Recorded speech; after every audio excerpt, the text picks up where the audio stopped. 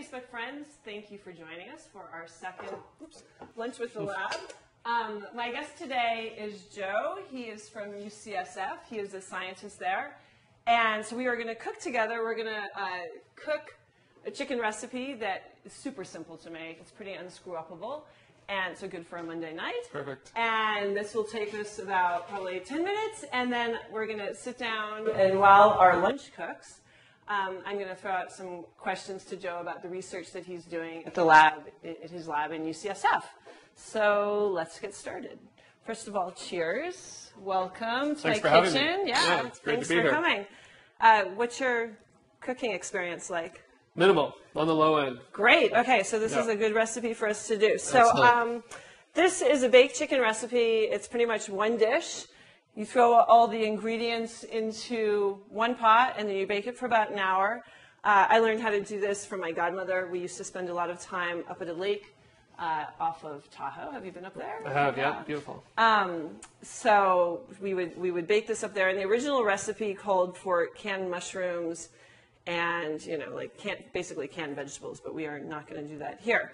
So first thing I want you to do, I'm going to put you to work, Great. is slice up an onion. Okay. So here we go. There we go. These are pretty sharp. Okay. So we just need one onion. You don't have to slice it too thinly. Okay. So where did you grow up? I grew up in London, Ontario, which is a couple hours away from Toronto. Pretty chilly up there, huh? It is. Certainly this time of year it is. Probably in February, I think San Francisco is a good place to be. Beautiful down here. I mean, it's sort of nice and consistent all year round, where Toronto is a little more wild. You went to school in Toronto? Yeah, I went to the University of Waterloo first for college, and then University of Toronto for my PhD. Nice. Yeah. Okay, so in this recipe, you're slicing that up. We're going to use 1 cup of rice. And this recipe is both up on livingmactavish.com as well as on our Facebook page, which is facebook.com/livingmactavish. So I am going to put a knob of butter into the bottom of this oven-friendly dish. Smaller? Good. Oh, these are old onions. We can take out the sprouts. Perfect. Yeah, I don't know. Onions can last around in a house for a long time. Yeah, take those out. Okay. No, that's fine. You can even do them bigger than that. So 1 cup of rice. There you go, 1 cup in there. And then we're going to put the onions on top. What did you study when you were up at the University of Toronto? Toronto was officially molecular genetics is the title of my PhD, but I study microbes, bacteria, and how they live and what they do. That's really what drives my interest. Did you always want to be a scientist? No, not really. I mean, I like school, I like science, I like math and sports, and oh my gosh! Well, these are all things that I was terrible at in school. Yeah, well, it was fun, but there wasn't. I didn't have scientists that I really aspired to be like, or scientists in my family. It just sort of came when I worked in the lab for the first time. I just really loved it, and that was what hit it home for me. So, in terms of cooking, does this mean if you did cook more, you would be a very precise cook? I think so. Chef? I think I was talking about this with my wife. I think these are interchangeable skills that you can either cook or work in the lab, and maybe people better than me do both. But I've clearly restricted myself to lab work. Okay, so you can throw in the onion. Okay, next. They're ready to go? Yeah, they're good to go. Okay. There's no perfection in this kitchen. It's all very unscientific. It's the right place for me. Perfect, yeah. There we go. And where did you meet your wife? In graduate school at the University of Toronto, actually. And what did she study? We were in the same program, molecular genetics, and but she smartened up and went to law school, so now she's a lawyer, and I stuck around for my PhD. Aha. So, rice, and then you put the onion on top, and then the next thing that we're going to put on, so this is not in the recipe online, but we had spare vegetables, and I was too lazy to make a salad, so I thought we would just throw all our vegetables into the dish. Why not? And did you guys get married up there? We did, at the University of Toronto, actually. Yeah, It's perfect. Very nice. My parents got married there as well, actually. Oh, really? Yeah. Fantastic. They probably got married at Hart House in the big open Beautiful space. Gothic revival building, That's it. right? Yep. That was us. They got married at the chapel there, yeah. Beautiful. Okay, so next so I put in spinach. This isn't in the recipe. You can really, this is such a forgiving dish that you can really throw any veggies in there because you're going to cook it for an hour. Next up goes the chickpea, which I salt and peppered. Okay. Yeah. It'll look nice. So on the recipe online, it says to saute it on either side of the skin, which you can do, but you also don't need to do that. Just in terms of saving time. And then a little carrots on top, because I think that'll look nice. And then some tomatoes. Beautiful. Are you allergic to tomatoes? Nothing. I'm good. Should have so asked far. you if you had any allergies. No, this looks great. Okay, good, Yeah. good. What got you into cooking so much? Is this a passion of yours, or? So, my parents lived in Toronto, and they also lived way out on Prince Edward Island. This is spare chicken we're not going to use. So a lot of potatoes in the cooking? A lot of potatoes and a lot of cattle, because my dad was a rancher up there, and he was a geneticist, went to University of Toronto. Right. And they would have a lot of cattle auctions, or actually a lot of auctions for sperm up there. And people would fly out for the bull sperm and for these big auctions, which they would have annually. And there weren't any markets anywhere nearby. I mean, I grew up learning how to make butter. And so my mom would cook for the masses, and by the time I was born, she sort of began to teach me how to do the same thing. Great. And then I went away to school in Scotland, and the food was awful. So when I would come home during the holidays, the one thing I wanted to do was make good food. Great. So, okay, so we're just going to throw this into the oven like this. This is it. Fantastic. Oh, no, actually, hang on. We're going to put in the chicken broth. Oh, okay. Yeah, this would have been a little dry. Yeah. Freehand on that first. And then... Beautiful. Mushrooms are later? No, we can put in the mushrooms now. Yeah, I forgot about the mushrooms. Throw them on top? Thank you. Yeah, throw them on top. Okay. Perfect. And then, so you put in I put in a little bit more broth. I put in 2 cups of broth, and you can put in about a cup of white wine. We have a little less there. I can throw in some of mine. It'll be fine. And then you just leave it. The mushrooms have a ton of water in them, as you know, so it'll be a pretty nice, juicy lunch for us. Perfect. And then, so I put the oven on at 350 to heat it up, and you leave it in here for about an hour. Great. Yeah, there we go. All right, let's go sit down and hear about what you're working on. Fantastic. Do you have your wine? Grab your wine. It's right there. Thank you. Yeah.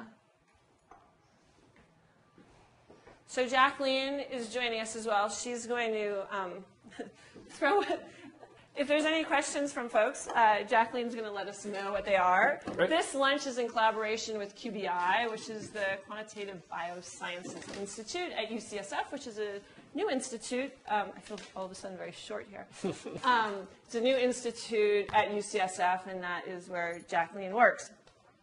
So tell us what you do.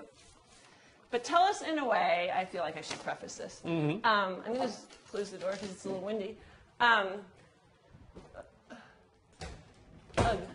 So the Living MacTavish audience is not massively scientific. Perfect. And I'm not terribly scientific. Despite the background. Despite the background, Yeah. I have a pretty sciencey background Yeah. coming out of University of Toronto. Both my dad and my granddad went there.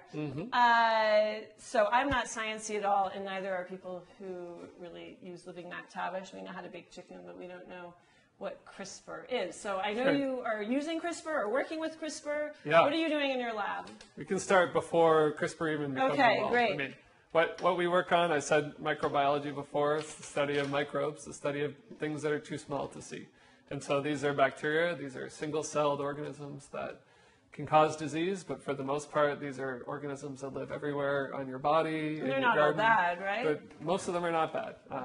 But what we study actually is what makes microbes sick. So, viruses and bacteria are sort of lumped into one big term of being bad things for most people probably, but in truth, everything on the planet that lives has a virus that will attack it. Your plants have viruses. The flu is a human virus. You talked about HIV with Judd last time. That's a human virus. Bacteria are no different. They have viruses that will infect them. And so the difference, simply put, between bacteria and viruses is that bacteria are alive. They're cells just like our cells. And they are viruses living. Are not alive? Viruses are not really viewed as being alive. They are sort of floating around in the world, and if they find a home, like HIV or the flu is nothing if it doesn't have a human host. And so viruses really need something. They're parasites. They don't get to do much on their own. They only do something when they find a home. Okay. And so every organism on the planet can serve as a home for some kind of virus. So we study the viruses that attack the little single-celled microbes. I see. Yep. And you do work with CRISPR, I think? Well, so this is where... Then what is your background? This is where CRISPR was discovered, actually. Okay. So, if you think about, let's keep the analogy to human viruses. We have an immune system that protects us from viruses. We have antibodies. We have cells that float around in our body that attack viruses to keep us healthy. Right. Okay? Bacteria do the same thing.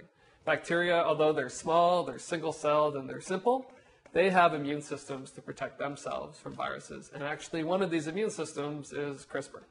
And this is where CRISPR was first discovered. So is CRISPR a tool? I mean, when you read about it, it feels like it's just a really sharp pair of scissors? It's exactly what it is. So think if you had a programmable set of scissors, and this is the way it's been used as a tool to cut DNA in human cells to make changes and save the world and new therapies and all this. But where these scissors evolved and where they originally were discovered were living inside of bacteria. So it's a bacterium's tool. It's a bacterium's tool, exactly. And it uses that tool as a pair of scissors to cut not the DNA of humans, but to cut the DNA of viruses that are trying to infect it. And that's really where it exists naturally, and that's where our lab sits. We're really interested in the natural functions of CRISPR. And along the way, people can pull out cool technologies and cool tools. So for our audience at Living MacTavish, how the work that you're doing in the lab, in your lab at UCSF, how is it going to be useful to me, or how is it going to affect my life? Sure. Well, in one respect, bacteria are everywhere. The viruses that infect them are everywhere. This is happening in your body right now. There are viruses infecting the bacteria that live in your body. So fundamentally, that's fascinating to us. We think if we can learn how that happens and what affects it, that we'll be better off at keeping the good bacteria in our body and removing the bad. So some people are very interested in using these viruses as a drug. I mean, we have viruses that can kill any bacterium on the planet, especially ones that cause cholera or ones that cause botulism or some bad disease. We can use these viruses as drugs. And so I think that's a really interesting angle on what we do. With respect to CRISPR, though, what we've discovered are ways that viruses stop CRISPR from working. Right? So if you think that the bacteria has a pair of scissors that it's going to use to cut the virus when the virus tries to infect it, the virus actually can throw a wedge into those scissors and stop it from cutting. As a way, it's almost like a battle. We think of it like an arms race. This is like a huge war. It's a battle. So who's winning right now? Well, right now we don't really know because there are bacteria everywhere on this planet and there's viruses everywhere on this planet. Does this make you feel small? They're constant. It makes you feel completely irrelevant. Yeah. I mean, we're just vessels for microbes. That's really all we are. And you're watching them. You have a good view. Yeah, I mean, we're sort of historians, right? We sort of try to figure out how bacteria and viruses have figured each other out, what arms they bring to the battle. And the reason this is important for CRISPR is that since we've discovered, CRISPR was taken from this natural battle, this natural arms race. Well, the wedges that these viruses throw into the scissors, we can actually move those into human cells as well and actually stop gene editing. And so we think we've discovered a switch to stop gene editing from working, but to allow it to work, part of the way. And so the idea is that this is a safety measure to stop, a bad guy, for example, from using CRISPR to attack us in one respect, and we can stop that. We've discovered the off switch. And does this have any relevance to medicine that we would be taking? I think it has big relevance in the sense of if we're going to start to use gene editing as a therapy for anything, and so certainly nobody thinks that editing babies or something is a good idea, but let's say we wanted to correct disease, genetic disease, and this is what people are talking about doing, using CRISPR to fix genetic diseases in adults. This could have a mistake. This could cut something that we didn't mean to cut. And so what our anti-CRISPRs do, so we call them anti-CRISPRs because they stop it, we think that we can allow the right change to happen but stop the wrong change from happening. So it's sort of a way to fine-tune this pair of scissors that have been discovered that are really quite incredible. Just a pair of scissors floating around our cells cutting DNA doesn't sound like such a good idea. So if we have a pair of scissors that's finely tuned to fix one thing, GPS but oriented. not exactly, and then stop it from sort of roaming and looking for somewhere else to cut, that's where these off switches are really handy. But really what we love is sort of the virus and bacterial arms race, and we think that not just CRISPR, that we can discover new tools and new kinds of scissors and so on by using these viruses to help us. Antibiotic-resistant illnesses. Yep. Is this relevant to what Totally. you're doing? I mean, so thinking of these viruses as therapies, like I said, that we've got a virus that can kill cholera, we've got a virus that can kill the bacterium that causes diphtheria, we've got any sort of bacterial... Typhoid? Typhoid is a I had bacterium. terrible typhoid a few years ago. Yeah, E. coli, anthrax, all of these sort of nasty bacterial infections. Every single one of them has a virus that will kill it. So the challenge is we have to find them, we have to understand how they work, and we have to figure out, can we utilize them effectively as drugs? And this is something that's been done since the early 1900s, actually. This is not a new idea. These viruses were first discovered way back in the 1900s by a Canadian, actually. And Who? Frederick Twort was one guy. Felix Durrell was a French-Canadian I see. who discovered phages, and he discovered them with cholera patients. So Okay. the idea of using these has phages been along for a long we time. need a little bit of Oh, a sorry, I science meant to say viruses. Phages No, phages that's are okay. bacterial viruses. So give us a little bit of a science lesson on that. A Yeah. virus is a protein? Viruses are sort of, you can think of them as DNA Okay. with a protein coat. Okay. You can So DNA simply with a put little bit of armor around it. the armor, exactly. So it can float around in the world pretty much unharmed. Okay. It's protected. Inert-ish until it finds a live body. Inert is a great way to think of a virus. Until it really finds its home, it's pretty inert. Yeah, it's like a rock. And But is it constantly looking? it's searching in a passive How does it sense. find one? Yeah, that's a Oh, great question. How does It's it not. find a new home? It's luck, really. It's diffusion is sort of the way we think of it. That it just floats. It's amazing that we can't win against luck. It is pretty amazing. Yeah, this is really a passive process. They're not modal. They don't have little tails or flagella or something like that. They really just float around. And the ones that are specific to bacteria we call phages or bacteriophages, which literally means bacteria eaters. And when they were discovered way back in the 1900s by this Canadian guy, he didn't know what they were. He didn't know that they were viruses. He just knew they ate bacteria. So he called them Do they bacteriophages. hang out together, viruses? Do they sort of colonize together, or do they work independently? Yeah, they pretty much work independently. They don't form a Not united sociable. front. They don't form sort of a little organism of itself. They really just float around. And so it is amazing that they ever find their home. But they do, and they have huge consequences when they do, especially if you think of it in our body. If you had an infection with a bacteria where there's millions of that bacteria, if a couple of these viruses got in accidentally or by us delivering them, they would have a heyday, right? Because you're essentially introducing a virus that's ready to eat up every single one of those bacteria. And in hours, it can do that. You can just take over. Yeah, and so that's why this is very interesting from a therapeutic angle. see. Yeah. What's going on in... We have a question. Okay. We have a question from someone named Jeff Johnson. Do you think there are other forms of adaptive immunity that haven't been discovered yet? That's a great question. I think the answer is yes. That's a big part about what our lab is doing is we're searching for new mechanisms that might be like CRISPR, but completely new ways that bacteria have invented to protect themselves from these viruses. And that's sort of the basic biology side of what we do, that we're just searching. Like I said, we're historians. We're trying to figure out how bacteria have solved this problem. So I certainly think there's going to be other adaptive immune systems in bacteria. In humans, we call antibodies adaptive immune systems, and that's probably how we survive. We get vaccinated and we have antibodies, but every bacterium is so different from the rest. So they've all, invented different ways to stay alive. Is there anything going on in the news at the moment that for sort of the average person who Yep. doesn't have a science background that they should be aware of that falls into the work that you're doing? Certainly. You read about viruses or Yeah. illnesses breaking out, and none of us really exactly understand what it is, but it sounds very scary, and we're glad we're not there. Yes. So, when we hear about virus outbreaks in the news, we hear about Ebola Right. and West Nile and Zika. These are viruses that infect humans, right? And so we try to develop drugs to prevent those viruses from Are we keeping up infect- with this? We're, for example, just last month, there was a vaccine for Ebola that was incredibly effective that actually was discovered by a group in Canada as well. And so vaccines really are the best measure we have against viruses that infect humans. That's why we've been searching for so long for an HIV vaccine, and why we get the flu shot every year, and why we have shots for measles and mumps and all of these awful viruses, and these vaccines are incredibly effective. When we think about viruses that infect bacteria, though, there we're looking for them as drugs, right? We're using them to kill bacteria because we want to kill those bacteria.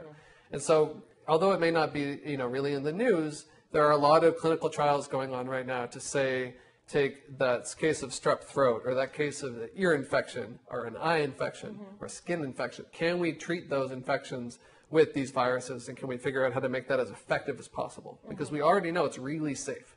These viruses that kill bacteria don't even touch human cells. Your body is full of them already, and they're not doing a thing to hurt you.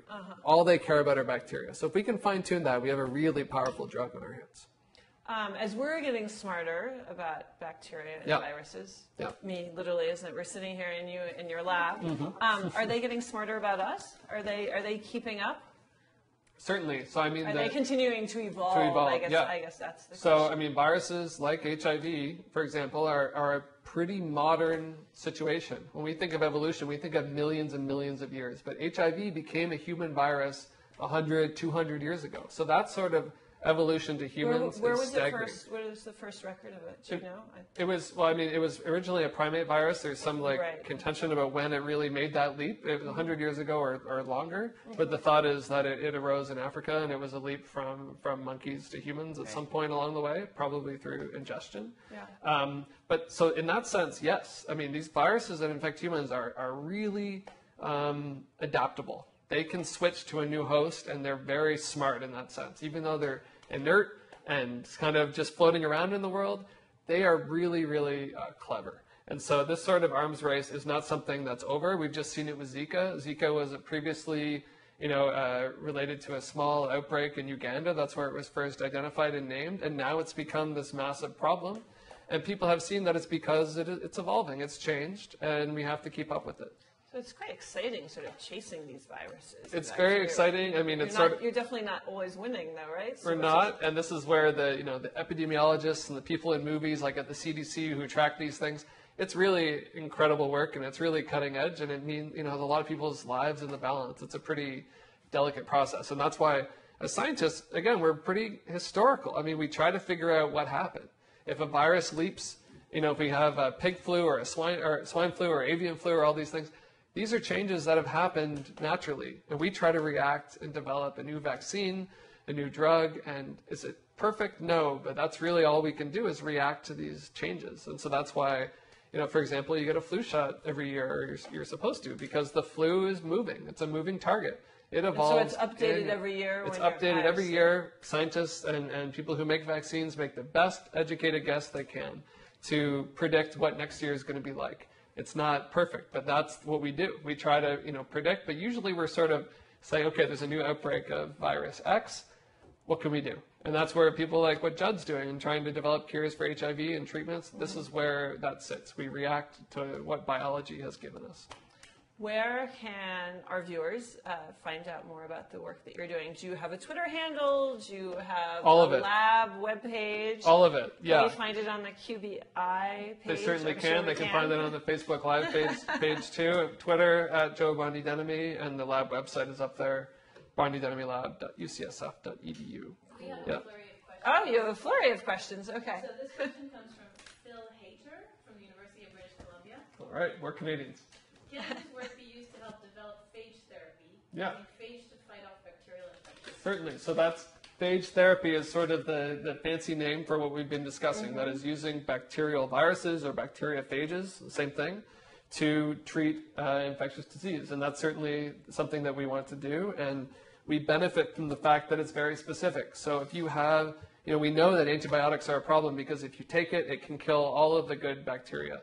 The reason these bacterial viruses are so great is that you can say you've got a pathogen in your gut, a bad bacteria, and we want to remove only that one. And these viruses are really specific and able to pluck out the bad guy and leave the good guys. The rest. Yeah. So while antibiotics are sort of a big sledgehammer to the problem, bacterial viruses are a very, very specific tool to just go get rid of that one. Yeah. Right. Another question comes from Asen Rogev. Can your findings be used to contribute to the development of genetically modified foods? Is the audience hearing your question, by the way? Yes. Okay, great. So genetically modified food. This has been happening very recently with CRISPR technology. There was just a mushroom that was given approval by the FDA to be put on the market because it wasn't considered a genetically modified organism. All researchers did was they used CRISPR to cut out the gene that causes mushrooms to brown. And so now you have mushrooms that will not brown. We did not use those today. We did not, no GMO crops. Well, probably lots of GMO food, which is fantastic. But so engineering food with traditional breeding or with new genetic engineering like Cas9, CRISPR technology, is currently happening. Where if we can think of that as being the scissors that where we want to cut, if we can think of our work as stopping those scissors, the way that this is helpful is just to keep it specific. So if you want to change gene A, you can change gene A without affecting gene B or C or D. So we think, stop the scissors from going rogue, basically. Okay. Yeah. Very, very specific. Yes. Specificity is the name of the game. We don't want to change other genes. And for human therapy, for example, if you want to fix the mutation in one gene, you don't want to randomly cut another gene. That can cause cancer. That can cause a lot of problems. We have another question from John Goodars. All right. Why don't humans have a CRISPR system? Why did we lose it? Ooh, that's a fantastic question. Great question from John Goodars. Yes. We don't have a CRISPR system, and actually no eukaryotes do. Eukaryotes are What are eukaryotes? Eukaryotes are everything on the planet that has a nucleus. There's a lot of rules for it, but basically every animal, every multicellular organism, even yeast that you use to make bread and wine, these are not bacteria. So the bacteria are on one side, we call them prokaryotes. Eukaryotes are on the other. It's everything from yeast to worms to flies to plants to humans. So none of those have a CRISPR system. We have other immune systems. We have other systems that look very similar to CRISPR, but they're not exactly CRISPR. So why it was lost is sort of an intriguing question. The evolutionary landscape of CRISPR isn't so clear, i.e. when it arose and when it got transferred. So I think that sort of would need a detailed answer. But you're absolutely right. Humans don't have CRISPR, neither does yeast, neither do plants. But they have other ways to protect themselves. Suffice to say, every organism on the planet that exists right now has figured out a way to protect itself from viruses. And they all use different strategies to do it. Okay. Do you have any other questions? Is that it for now? Well, personally, I was wondering, if we leave a virus untreated, will we eventually develop an immunity towards it? Yeah, I mean, so this, in principle, is the benefit of sex. I mean, this is how we're diverse, right? Bacteria divide, and they make a clone of themselves. They don't sexually reproduce. They're the same. So if a virus comes along that can kill one, it's going to kill the other. But humans are so diverse, as are all organisms that reproduce sexually. And so the benefit of that is even if a virus came along that could just wipe out huge numbers of humans or mice or whatever the organism is, that we're so diverse that we're naturally going to be resistant to it. And then that diversity is what allows us to sort of to not go extinct, essentially. Yeah. Great. Well, thank one through the mobile feed too. Okay. Oh, great. Is QBI trying to solve underlying causes for autoimmune diseases? Yes, there are a number of groups working on immune conditions.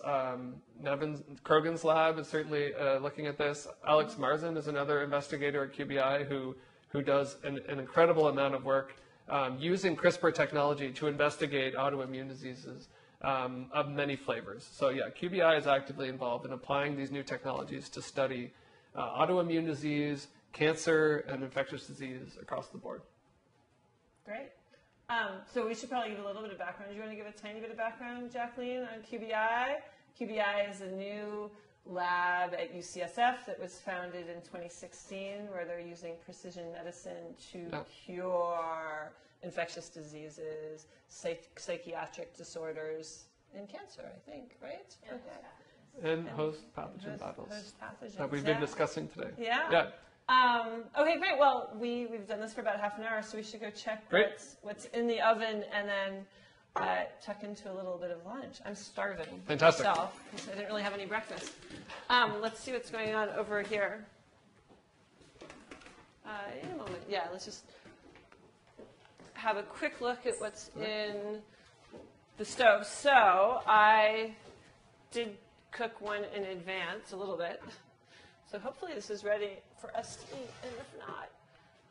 So this is the Angora Lake baked chickpea. I'm not sure if it's been baked enough. It's going to be steamy, so I'm going to do it this way. Ooh, I'm going to give it a little bit of a ooh, it smells good. That's for sure, doesn't it? There, yum. Okay, this is going to be good. So there's our rice, our chicken, spinach, and mushrooms. Yummy.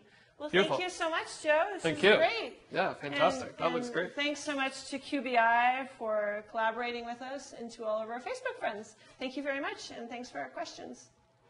Bye.